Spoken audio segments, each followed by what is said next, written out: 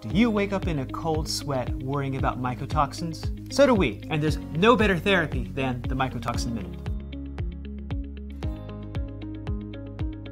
We've said a lot over the last year and a half about just how sneaky mycotoxin-producing molds can be.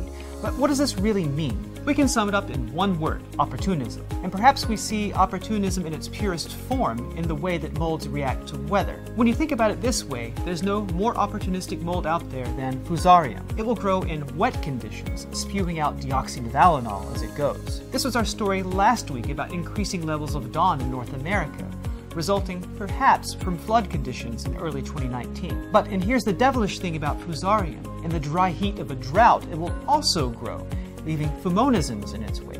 Yes, as it turns out, drought stress followed by warm weather, such as you might find in a Texas cornfield in an average August, helps to provoke Fusarium into producing fumonisins. And it's exactly these mycotoxins that we're focusing on today. Over the last 6 months in North America, we've tested 330 samples of feed for total fumonisin. 69.5% tested above the LOD, while 3.4% were above 5,000 ppb, the US threshold for feed for equids and rabbits. This represents only a subtle improvement over last year, when 4.7% of samples tested above the 5,000 ppb threshold. What does all this mean? What do you do if it's dry?